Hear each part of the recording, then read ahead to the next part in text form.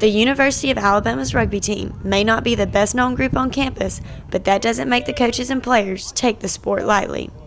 They are all riled up for their final regular season game against none other than in-state rival Auburn. The game was canceled and we were supposed to play several weeks ago, but it was postponed to Easter weekend, and immediately after that on the following weekend we play them again at Auburn, so it's kind of exciting to play them back-to-back in a heated rivalry.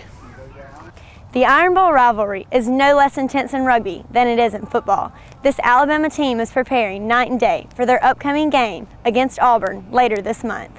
Anytime we play Auburn, doesn't matter what sport it is, there's just a general dislike. We don't like them, they don't like us, there's no hiding it, and that only adds fuel to the fire. Along with bragging rights, the rugby team is vying for a spot in the playoffs, making this game even more important.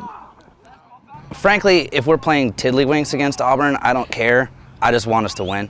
But especially with playoff implications, I want us to definitely take this one and go home with it. Coach Croft believes his team has the ability to beat Auburn and secure their spot in playoffs, but he says it won't happen without hard work. We've always had a good thing with Auburn. It's always been, we've won, they've won over the years, so we can win, but it's just getting together, the guys. Coach Croft has some extremely motivating words to fire the team up before the big game. I can't put that on there.